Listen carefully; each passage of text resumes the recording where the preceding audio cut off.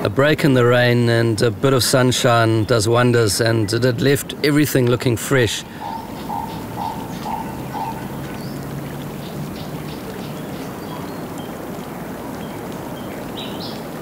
In front of us, these small black crabs moved, and they were in and out of the water, probably only as big as the end of your thumb.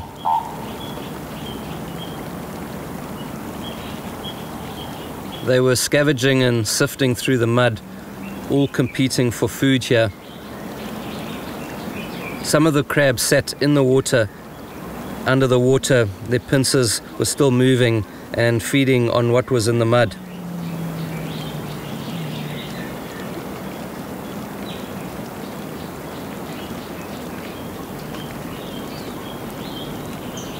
Others fought over a rotting mangrove tree pod.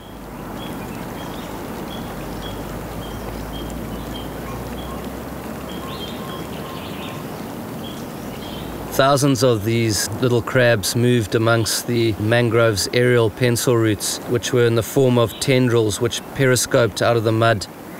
They do this so they can get fresh air above the mud. In the open spaces between the tendrils, a mudskipper had found itself amongst these crabs.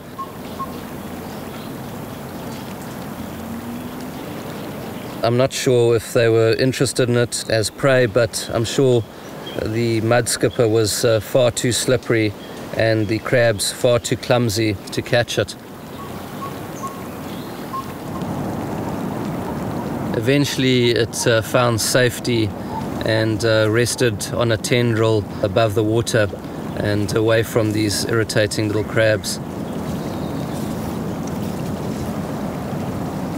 Not far away, next to the river, mudskippers had found a much more peaceful life on the river bank. I scrambled on my knees, trying to get as close as I could to these mudskippers. I marveled at the color and size of these mudskippers' eyes. They could see what was happening in all directions with these huge eyes. Because their eyes don't have tear ducts, you get this behavior where you see the eyes actually popping in and out. And what is actually happening is they're rolling their eyes back into their sockets to keep them moist.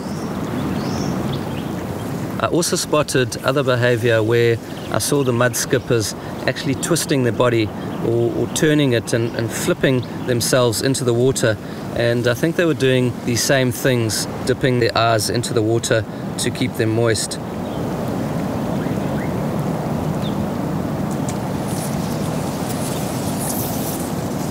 The red mangrove crabs were all over the mangrove forest floor next to the river. When moving closer, they darted into their burrows, sensing every vibration from our feet.